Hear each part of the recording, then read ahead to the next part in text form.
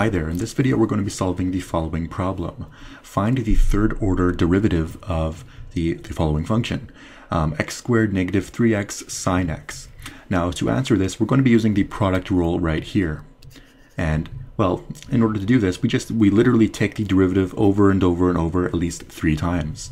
So let's go ahead and find the first order derivative. So the first order derivative, the f1, is going to be equal to, well, what's the derivative of x squared? That's going to be a 2x. We factor out the negative 3 for just convenience. Now we have to use the product rule to find the derivative of x sine x.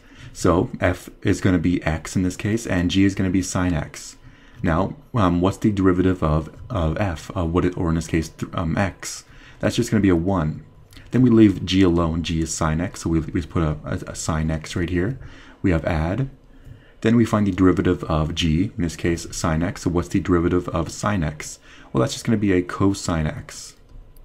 Then we just leave f alone. F is x, so let's just put the x out here.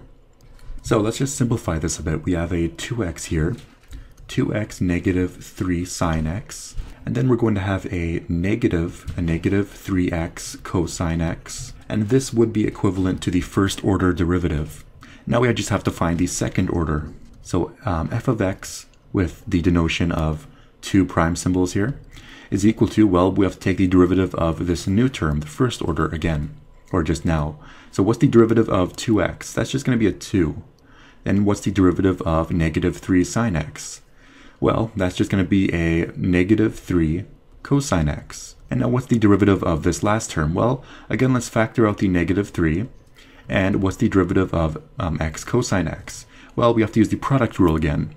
So in this case, f is going to be x right here, and g will be cosine x. So what's the derivative of x? That's just going to be a 1.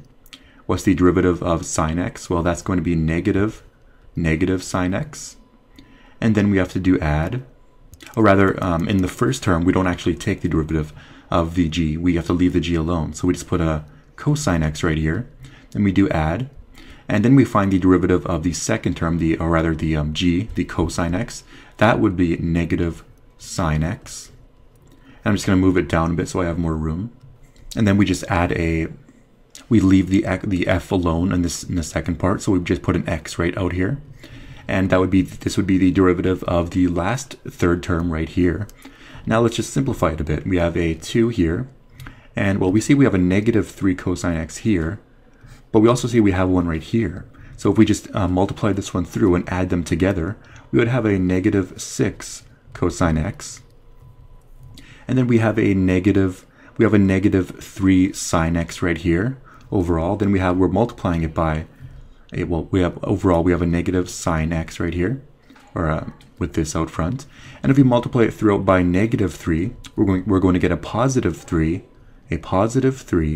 x sine x as our final result. And this would be the second order derivative. So just making some room for myself, I'll just erase the top part here because we don't really need the first order again. We just need to use the second one. And the second one is basically at the bottom right there. I'm just going to rewrite it up here actually. Then erasing all of this.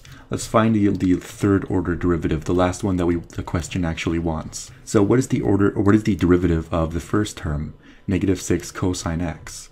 Well, that's just going to be a positive sine x, or positive 6 sine x. So we're going to have a 6 sine x here, because the derivative of cosine is negative sine x, and negative multiply the negative out front here will make it positive. So we just have 6 sine x here. Then add. Now we have to take the derivative of this term, the 3x sine x. If we factor out the 3, we'll just have to take it from the x sine x here. We have to use the product rule again. What is the derivative of x? Well, that's just going to be a 1. Then we leave the g alone, which is going to be sine x. Add.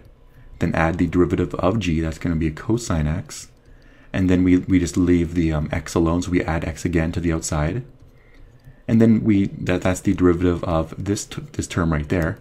Now we take the derivative of the last term. That's just going to be a 0. So just add 0. And this essentially is the second, or rather the third order derivative.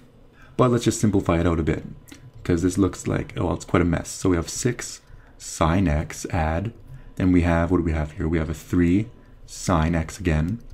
Then we have if we multiply this across, it'll be a plus, then we have 3x cosine x, and then that's it. And notice that we can combine these two terms right here. They're both, they're both sine x.